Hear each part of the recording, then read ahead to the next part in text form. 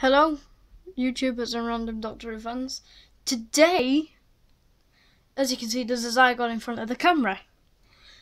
Well, there is an action figure review. There's two more as well. That's on the table. I've just took them out of the box. I was going to review the box, but the boxes were too big. So, let's just get into the figures itself. So, first of all, we have the Zygon. Now, this one was featured in Day of the Doctor as well. These are classic figures as well, so don't get mixed up with the modern as well. So we have these like suction bits, like an octopus type thing going on the back as well. And his head does not move at all, it's like glued in place or something. You have this little silver piece in the middle there, like. Then on the bottom we have like this, some sort of garb and stuff on the bottom. But it looks really scaly. You got like this infectionarians on him. It's got like lines down the back. Now, turning to articulation, this does, I won't say it does a full 360, like halfway there, but this does 90 degrees into the bend, 360 on the arm, wrist.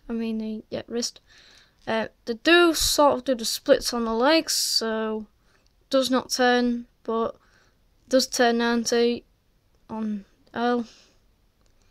And on the foot, we have full 360 twist. So, one figure down, two to go. Now, as my dad likes to call him, is Tin Man. Don't know why, but he does. But this is a classic Doctor Who figure, so obviously, you'll obviously see if you watch the episodes. This has a massive boxing coming out of his chest. Looks kind of weird and looks like a cardboard box from a distance. I don't know why. But the head does sort of look like it's got a built-in camera, like a spy camera, but it's actually not. Like it's got like this crystal on the ear.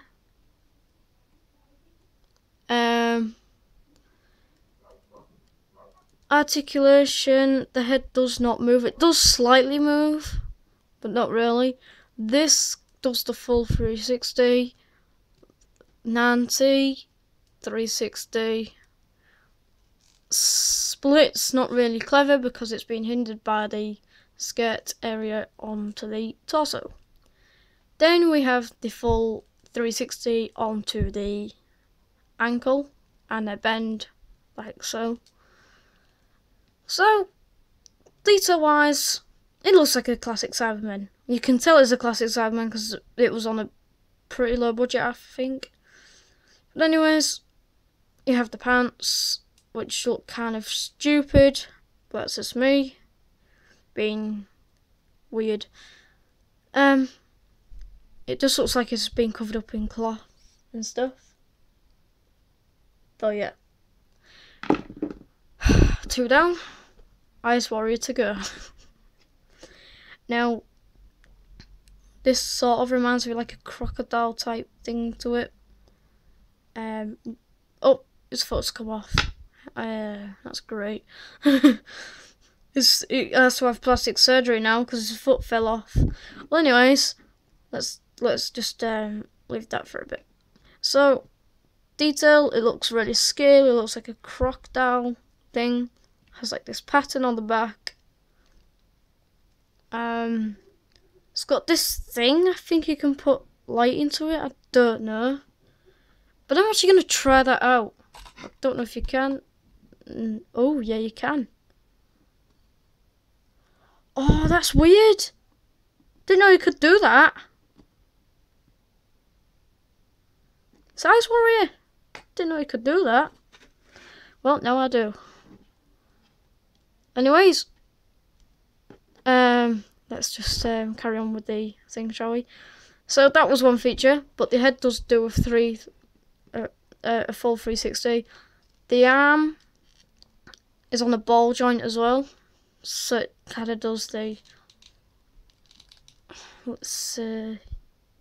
like a regenerating type pose, like the Doctor does.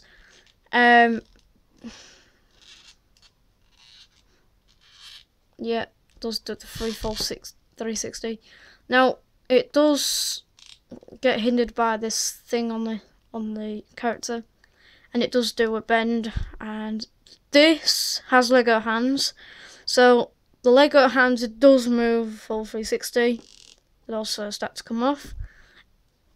No articulation on the waist, but the legs do move like sideways.